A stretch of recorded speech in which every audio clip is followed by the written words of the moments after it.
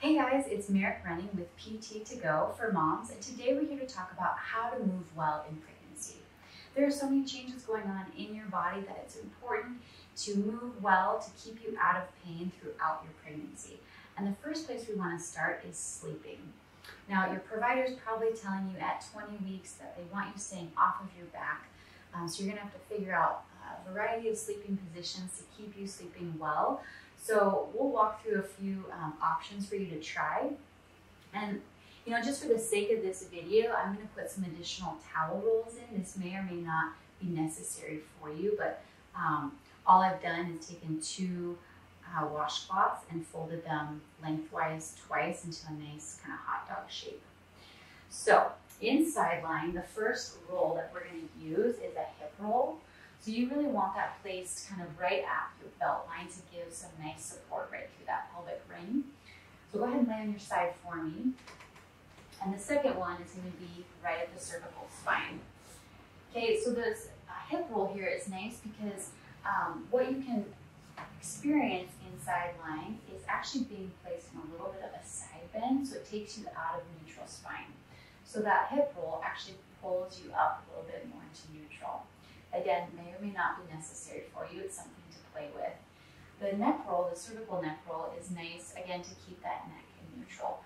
If you're having some neck pain in pregnancy, certainly look at your pillow options and add in the neck roll to keep you nice and lined up if needed.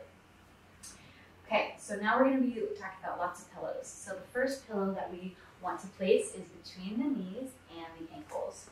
So it's important to support the ankle because if not, we can actually still have some pain at the hip. So there are some some pregnancy pillows out there that you can purchase, but a lot of them don't really support the ankle. So just watch for that if you're online looking. That's an important piece there. Second pillow is we're going to place under the tummy. So I'm going to have her roll backwards just a little, and we're going to sneak that pillow under the tummy to give nice support to the belly. And then last pillow, this is something you can play with. You may or may not need this at the beginning as well, but we're actually going to put this behind her. So we're going to actually have her roll forward. We're going to sneak this and tuck it in behind her, and then she can roll backwards and do about a quarter of a turn back. So that way she's not directly on her hip, but she's not on her back, and so it's a nice way to offset some of that pressure through the hip. So what we want to do is stay nice and neutral and symmetrical. So we want symmetry in the legs, symmetry in the arms to keep you just out of pain. So now we are sleeping comfortably on our side, and now we have to roll to the other side. So rolling in bed is a time that can be really painful if we're not careful. It can cause some pubic joint pain or some round ligament pain.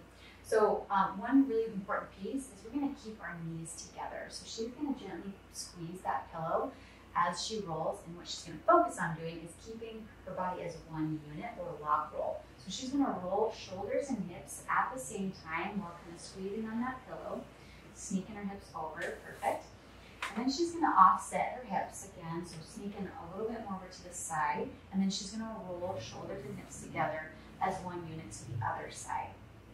So in doing that, you're keeping nice protection to that pubic joint, to the round ligament, because we're getting some nice adductor squeeze and pelvic floor engagement to keep those points protected. So picking up a car seat is an important daily activity that we need to do correctly to protect your back, whether you're pregnant or in the postpartum chapter.